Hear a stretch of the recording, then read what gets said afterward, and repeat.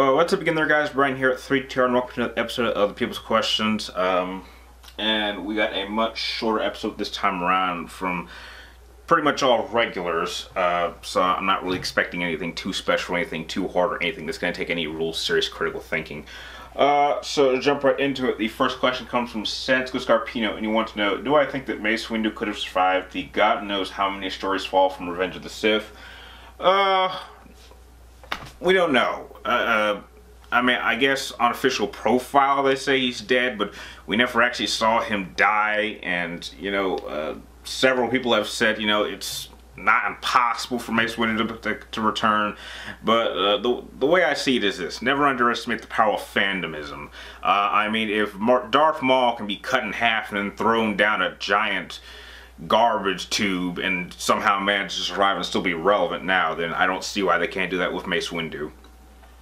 Next question comes from Matt Cruz, and you want to know, who do I think should replace Hugh Jackman as Wolverine? I'm not really good at these type of questions because I'm not really a casting type person, but I'll just kind of go with the cliche answer I've been hearing kind of around the internet, and some people say that Tom Hardy would be a solid choice. I wouldn't argue against that. He's a pretty solid actor, and I'm pretty sure he could do the part. Next question comes from Tanuki Player, and you want to know, would I like to see any series turn into a fighting game developed by NetherRealm Studios?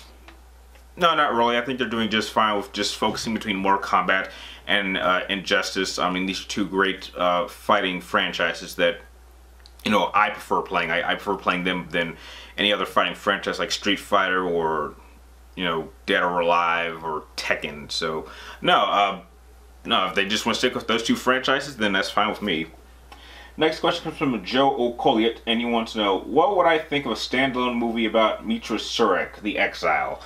No, that is not a good idea. And the reason it's not a good idea is because of the era that it takes place. The problem with trying to make a movie about anything that takes place in Knights of the Old Republic era is that it's so far from the you could say the Skywalker lineage. It makes no sense to make a story that far back because nothing that really happens at that time period is very relevant now. And it's kind of hard to make a movie that takes place several thousand years before The Phantom Menace. I mean, it would be the same as like trying to make a movie for Darth Bane. I mean, the only significant part of Darth Bane is that he created the Rule of Two lineage, but it would go through so many cycles before we even got to Plagueis and Palpatine when it would really become relevant to the current story now. And I don't really think that Disney wants to take that chance. They kind of want to keep all the movies that they're making. They kind of want to make sure they're within a certain time period. And so trying to make a movie involving any character taking place in the Knights of the Old Republic would just be a bad move, because then you would have people just being confused because they don't know how this connects to anything that they've known before. So I just think that would be a terrible idea.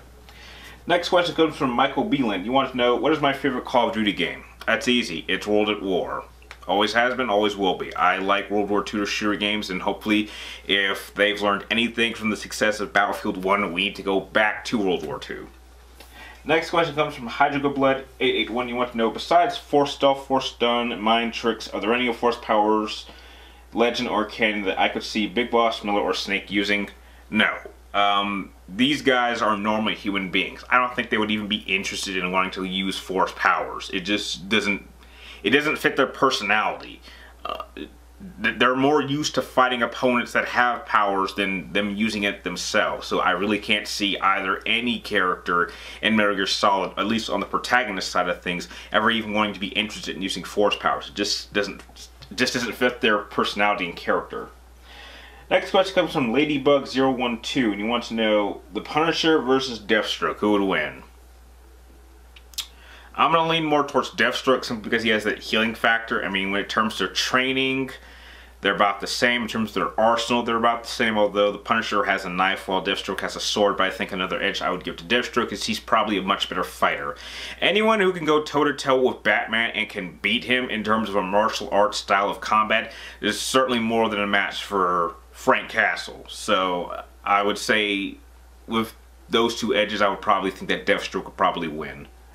And the last question of the episode comes from JDS4696. He wants to know, do I think the title The Last Jedi sounds good for Star Wars Episode 8? I don't really care what the title is because I'm not going to go see this film at all. They could have called it anything and I still wouldn't have seen it.